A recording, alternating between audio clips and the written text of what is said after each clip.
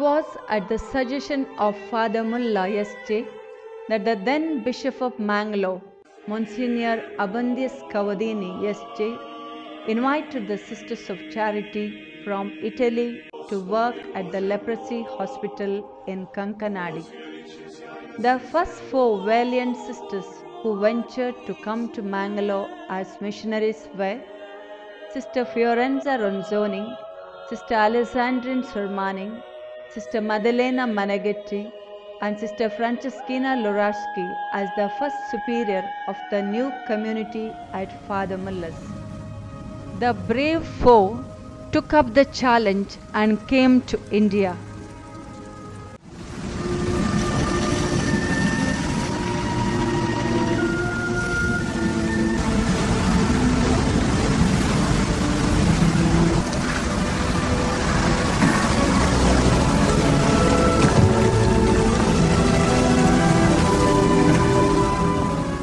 Their minds focused on the mission, that is, to serve the sick and the suffering.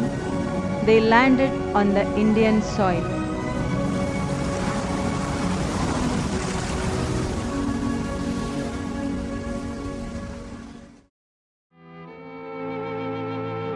Due to certain difficulties, the sisters left the hospital in August 1898.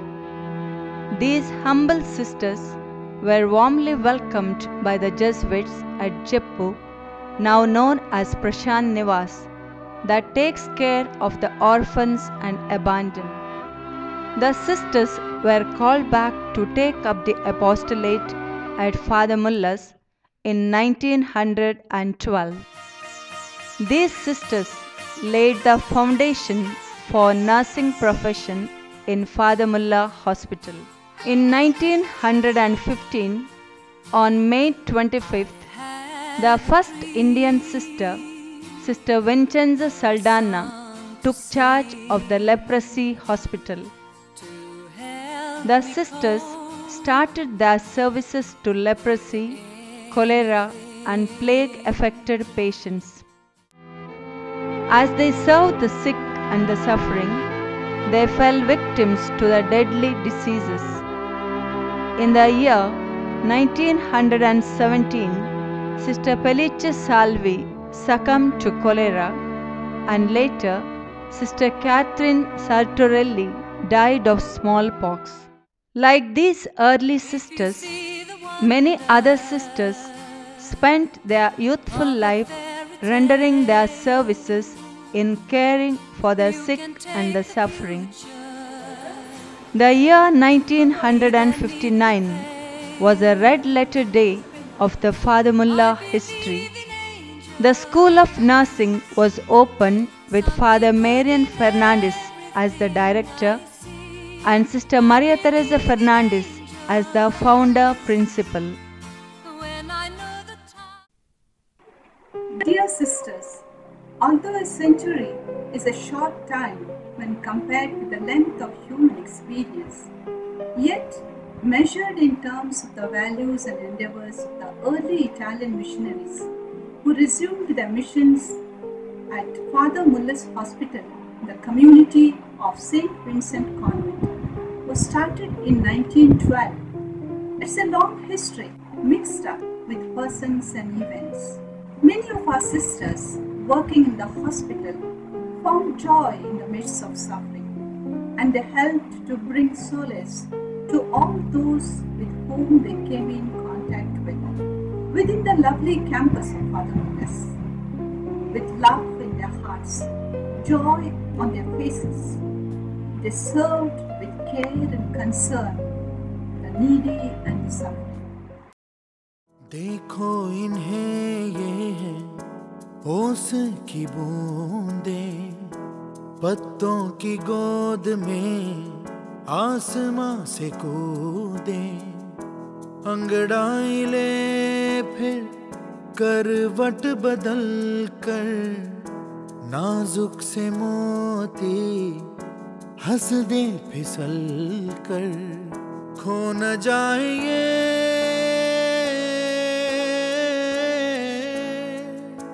तारे ज़मीं पर।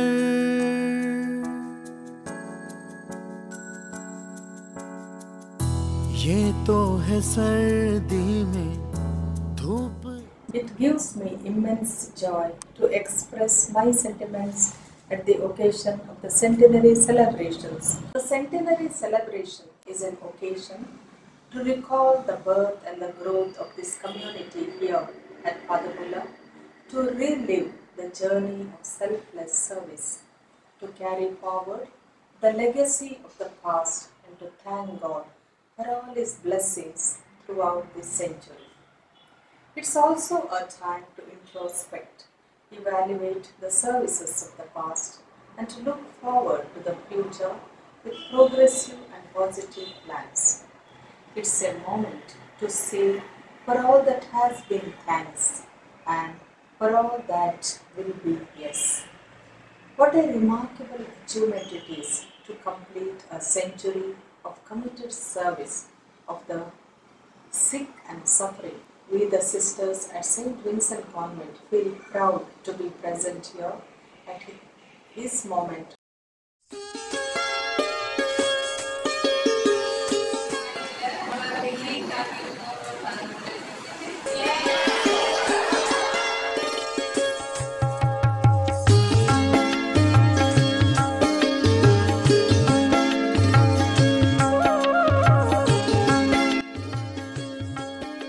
Excuse you, one? Hungry? Give me a pick.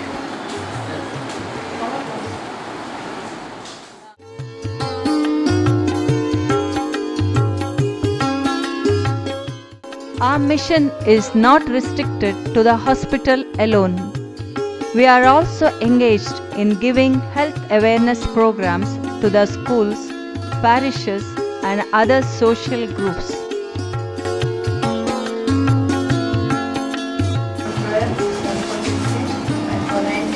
Thank you. May God bless you.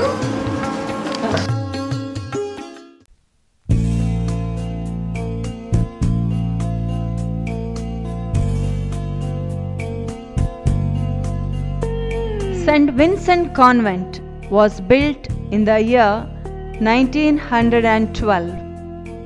Since then, the convent has been a home away from home to thousands of sisters.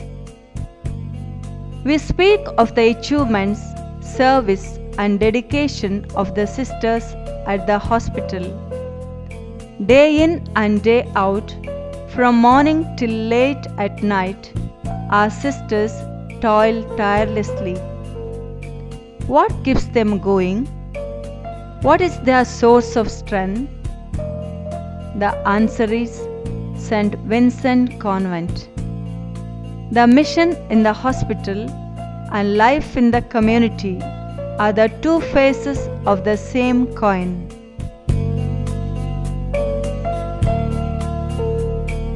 Our mission is strengthened by daily Eucharistic celebration. Our call, our religious life is sustained by prayer and other spiritual exercises. In the community, we share our joys and sorrows. We learn to love and support one another. The community spirit and life make us true servants of Christ's mission.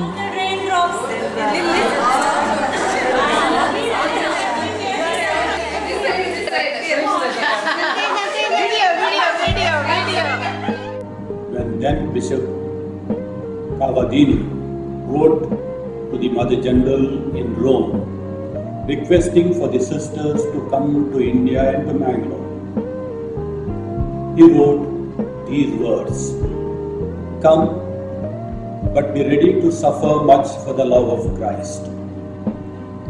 These words were made real by the commitment, dedication, and the witness that these sisters gave to the Church and to humanity in Father Muller Charitable Institutions for the past 100 years. They have collaborated beautifully with the mission of the Church, specifically the Church in the Diocese of Mangalore. In the history of Father Muller's, the Sisters of Charity have a unique place, and also a unique place in the hearts of millions who visited the hospital seeking health and healing. When they celebrate 100 years of their existence and presence in this institution, it is an occasion for us to give thanks to God for all His blessings that He has showered on this institution through these sisters. Thank you, and God bless these sisters.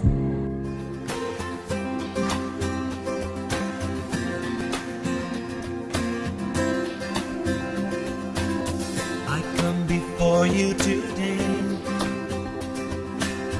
and there's just one thing that I want